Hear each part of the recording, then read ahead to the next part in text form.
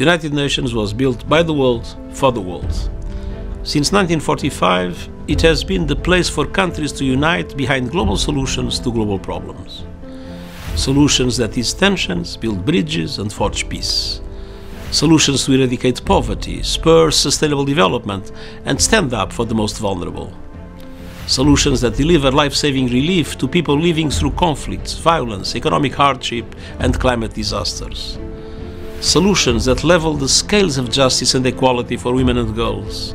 Solutions that tackle issues that were unimaginable in 1945: climate change, digital technology, artificial intelligence and outer space.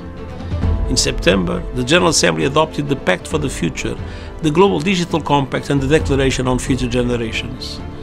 Together, these milestone agreements will help ensure that the United Nations system adapts, reforms and rejuvenates so it is fit for the changes and challenges around us and delivers solutions for all. But our work will always be rooted in the timeless values and principles of the UN Charter and international law and in the dignity and human rights of every person.